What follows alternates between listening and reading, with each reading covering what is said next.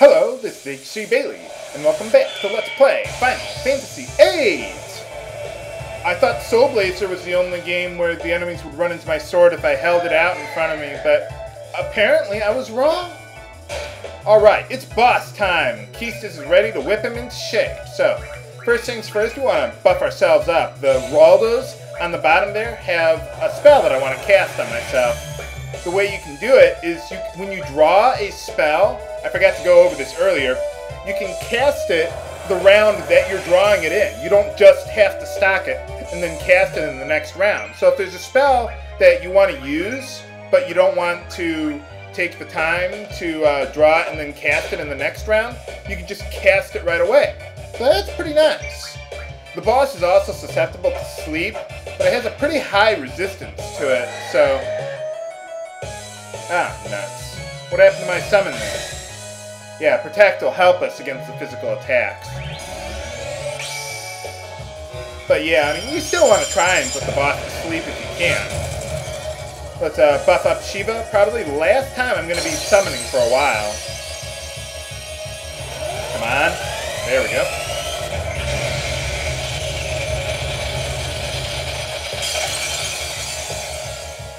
Good job there, Squall.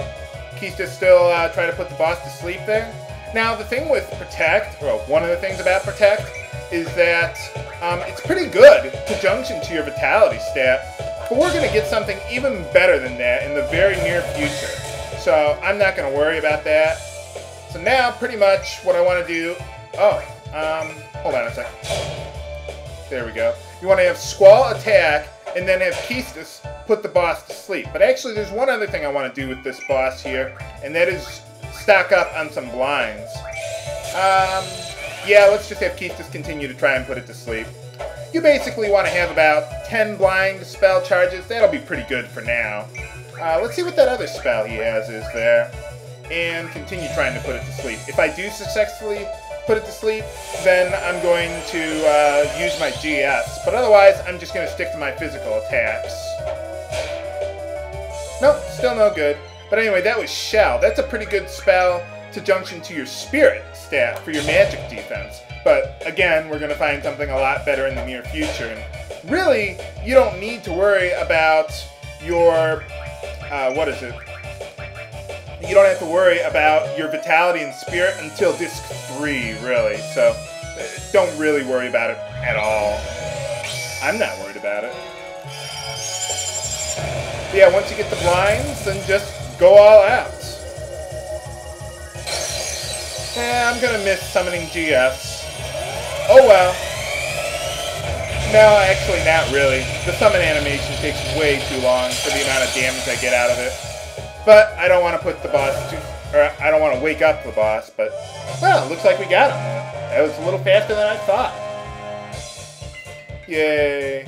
We get 16 Wizard Stones. I'm going to put those to use very shortly.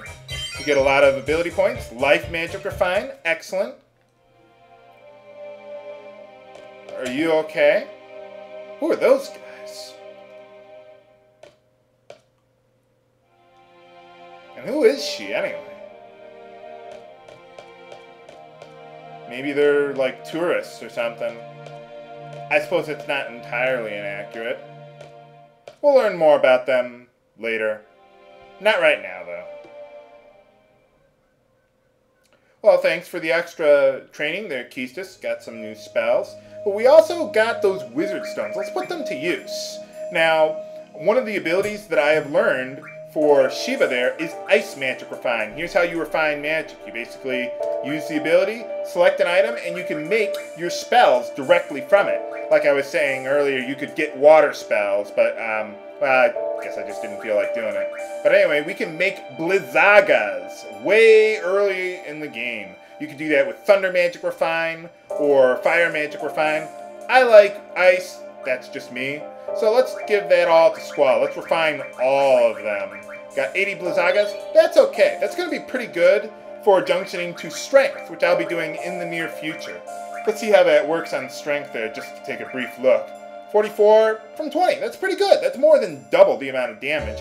What I want to do is I want to split them up and, what is it? I want to give some to Squall, some to Quezacotl, and draw up to 300 sleeps and silences, mostly to use for later. So I'm going to take a moment to do that and be right back. Okay, I got all the spells that I wanted with sleep and silence there.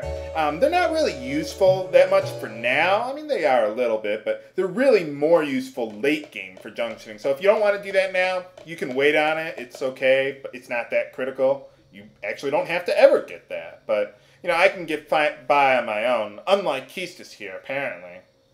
I thought she was supposed to be the teacher, but I guess not. I thought you had to learn to be, you know, self-reliant as a mercenary, but I mean, isn't that what mercenaries are? They kind of work on their own. They're like bounty hunters. Are we going to be bounty hunting in this game? I don't think so. Okay, well, it's been a long night, you know. Got drunk, chased by dinosaurs and giant mosquitoes, you know. Might be a good idea to get some rest. We were fighting giant mosquitoes.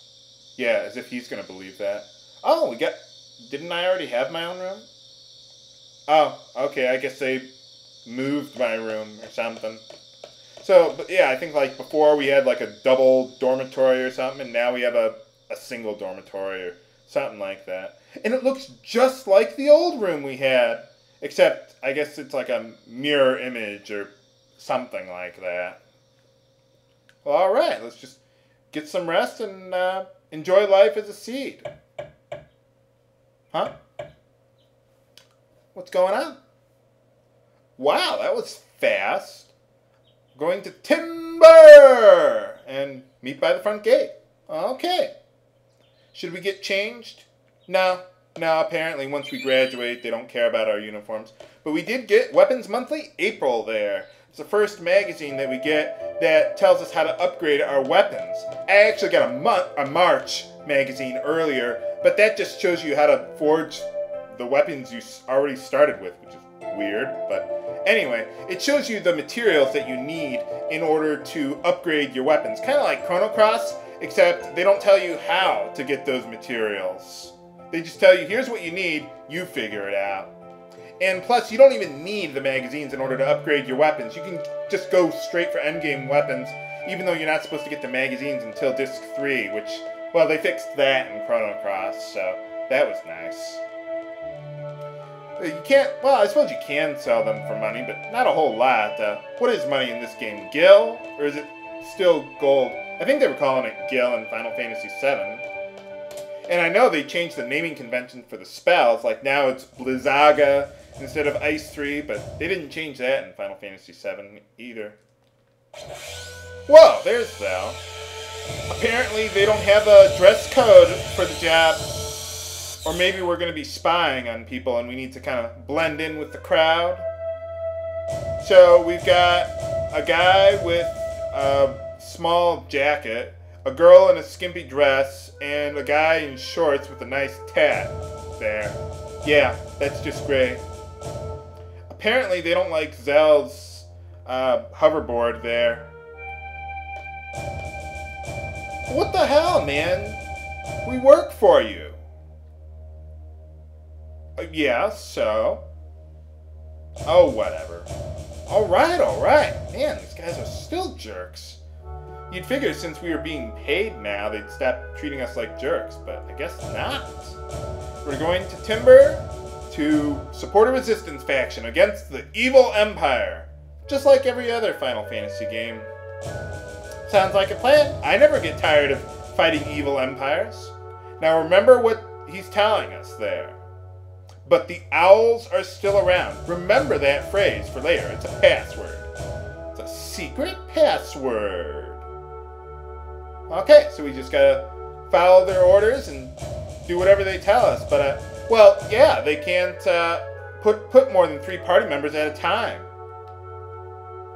Oh, okay. Apparently the Resistance has little money. And, yeah, so they can only afford to pay 3 of us at a time.